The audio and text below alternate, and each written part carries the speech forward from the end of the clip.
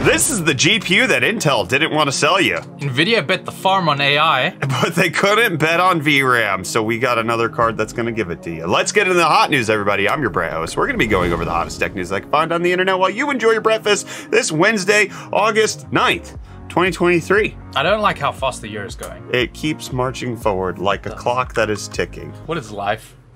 But love, liberty, and your friends. And what is Intel but graphics and CPUs and stuff? Terrible segue. You set me up very poorly for that one. But turns out that one of the GPUs that Intel never released, at least to regular consumers, the Arc A580, is finding its way to retail, at least if you're willing to buy from AliExpress. Over on the old Express, you can pick it up for $336. Now, for those of you paying attention at home, that's a lot more than the other GPUs that are out on the market. So the 335 is actually more than the A750, which is under $300. And if you look at Intel's own charts, the A580 slower than the A750. So the only reason you'd pick one of these bad boys up is maybe if you're a YouTuber who wants to make YouTube videos about it and talk about the thing that Intel never sold anybody. Now there is a little bit of like, it's not quite clear if this is a real product because they're using the Arc A770 box. Yeah, that's all so you don't know what it's going to come in as. It's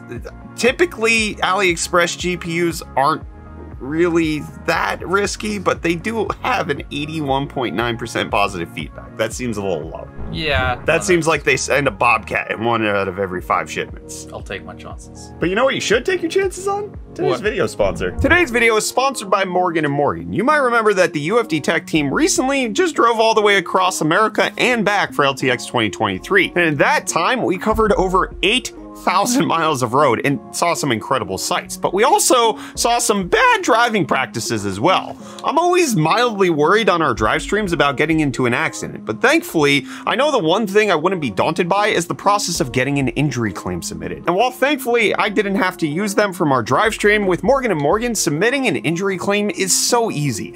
Morgan & Morgan has modernized the injury law process so you can submit a claim and have it reviewed by a lawyer without ever having to leave the couch. You can sign documents, upload pictures, share medical records, and doctor's bills all from your phone. You can even text with your attorney and case manager without ever having to go into an office.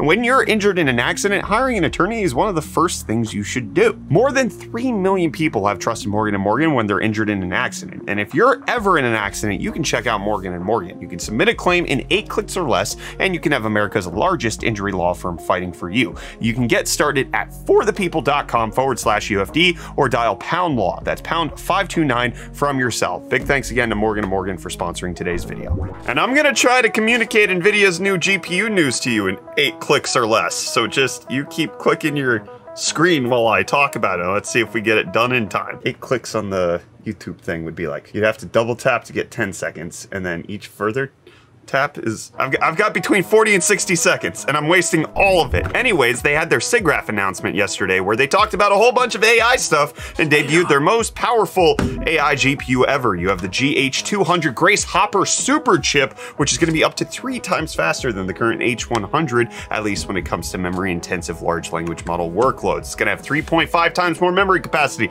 3 times more bandwidth, as well as having 144 Neoverse cores, 8 petaflops of AI performance, and 282 gigabytes of the latest brand spanking new HBM3E memory, which can go up to 10 terabytes per second of collective bandwidth. You just made up all those words. I'm just saying, this thing is supposed to be at least insanely faster compared to everything that's currently out on the market. They also showed off a bunch of workstation cards with a few updates hither, there, and hitherto, up to 48 gigabytes of RAM, as well as being very expensive, but one of them does come in a single slot format, so the RTX 4000 Ada, this bad boy, okay. 130 watt TDP, single slot GPU. Sell me on it more. Look at it. It's so thin. You can't use it because you're not gonna be able to cool it. And I don't even know what those connectors are for. This is not for you at home, but if you want the most powerful single slotted GPU ever, it's right there.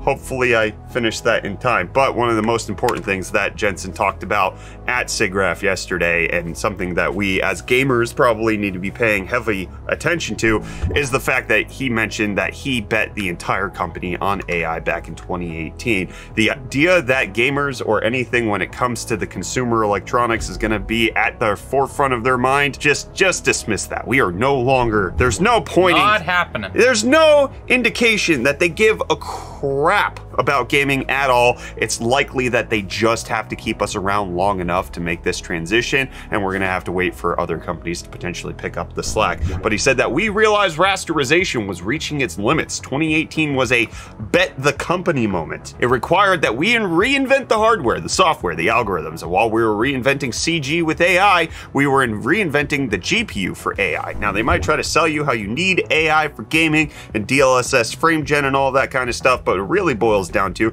they're making all of this tech for their most profitable clients, and then they're trying to trickle it down and be like, how do we convince gamers that this is good?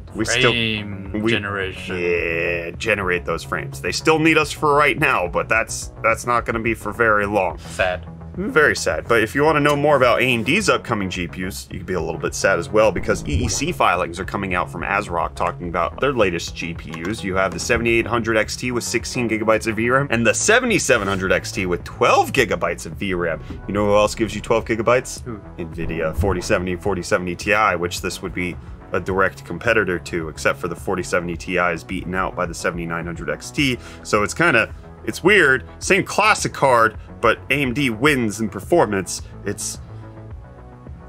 You need more VRAM. Yeah. They're not giving us enough VRAM. And you're not giving me enough deals. Give me more deals. And welcome back to said deals. Oh yeah, you were clapping. I was transitioning out. It doesn't matter anymore. All good, all good. Starting off with this Logitech G502X wired gaming mouse for only $49.99, making it $30 off for either the black or the white version. Take your pick. The white one's really pretty. I like it. I like that. It's nice. I've seen it in person and it's You want to eat it? I do. That's weird. And next we have the Team Group MP33 Gen 3 NVMe M.2 SSD with this 2TB version going for only $65.99, making it $35 off. Are you kidding me? 66, dang, storage, dang. And then lastly we have this ASRock Phantom Gaming B550 PG Velocita. I don't know how to say that, but so we talked to ASRock at Computex and they were like, yeah, we got rid of that branding because people didn't know how to pronounce it. Checks out. Which is currently going for only $129.99, making it $90 off. And with that, the deals are done. You can find these and more linked in the video description down below. But until next time, I'm gonna hand you off back to this guy for the rest of your hot news. By the power of friendship. Wow, many good deals, Reece. You're welcome. But Zoom has a better deal for you. You know that AI stuff we were talking about that was in the privacy policy, how they could use all of your video conferencing for their data serving needs? They're reversing that. All it took was public uproar after 5 months of it being in the public policy, and now it's been changed, and PayPal's changing. They're now a crypto company. Did you know you can buy and sell crypto through PayPal? It's been a thing for several years. I did not. The new thing is they have their own stable coin now. So PayPal coin is now, or PayPal USD, whatever you want to call it, is pegged to the US dollar. It's a one-for-one exchange. It's backed by US treasuries and actual US dollar deposits. With other stable coins, it's always like, do they actually have the cash reserves? It's always like a question of, is the money actually in the bank? PayPal is like pretty big. It's not too big to fail, and it's not too big to get depegged, but hey, PayPal into crypto, it doesn't look like crypto has died, even though we don't do crypto stocks anymore. That's the noise that Robert Halleck made. Do you know who that guy is? I don't know who that is. He was the former technical marketing executive over at AMD. I believe you. Now he's at Intel. I believe you. We saw this a lot. We saw this happen a lot, especially like 2019, 2020. As Intel was trying to ramp up their GPU side of things, they got Raja Koduri as well as a whole host of other people. And now Robert Halleck, after a sabbatical, took a little sabbatical to focus on aftermarket car mods. Now he's back in the exact same role at Intel. He's the senior director of technical marketing. Bro has hobbies. It's something that Intel definitely needs. I mean, I've liked their technical marketing with Ryan Shrout as well as Tom Peterson. They've done a very good job adding Robert Halleck. You could argue that some of AMD's marketing has been a little cringe, especially when they chose to reveal a GPU in Fortnite. I'll never let that die. Wait, I remember that guy. He was on one of the AMD presentations. Yes, good. He's now at Intel. You'll see him in Intel presentations now. Sorry, I just clicked. There you go. Yeah, you just needed to see his face. Yeah. And you know what somebody did to the Steam Deck? They clicked in a little bit more RAM.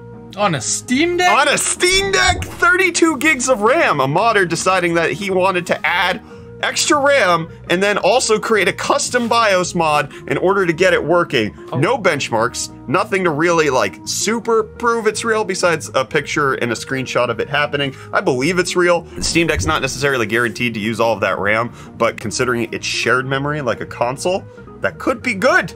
Could lead to extra performance. Valve's never gonna give it to you. They're never gonna give you a faster Steam Deck. No, you go buy something else. Or you get solder and flux. Do it yourself. Do it yourself. But in case you want to use Steam Deck that somebody soldered and fluxed all over, the Valve sold them at least. They're out of stock now, allegedly.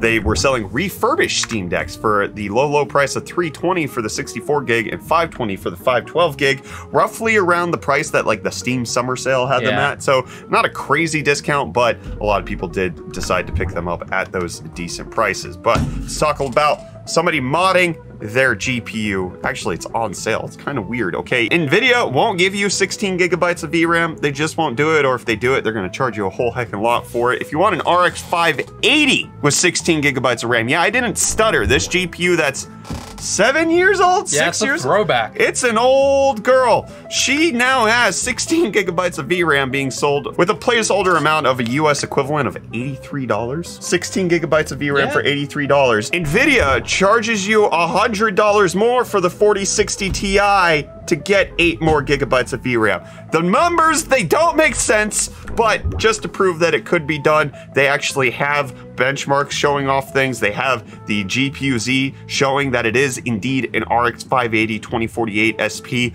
with 16 gigabytes of GDDR5 VRAM. So that is a little bit of a knockdown. So that $83 price, you know, you could have some wiggle room there, but $499 for a 4060 Ti 16 gig. Yeah. We can't let that. This. It's going to be definitely slower. No, VRAM doesn't make a graphics card. Let's be very clear about that. No, all the videos said so. I saw them. Oh, dang, I forgot to watch the videos. Yeah, all of them. All of them did. Anyways, more VRAM.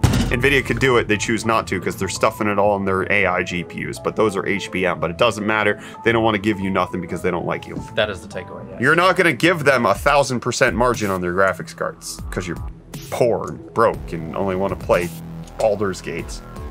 I want to play Baldur's Gate. Nvidia doesn't want to condone the bear thing. That's essentially what this comes down to. Yeah. And I'm not going to make you bear with me anymore.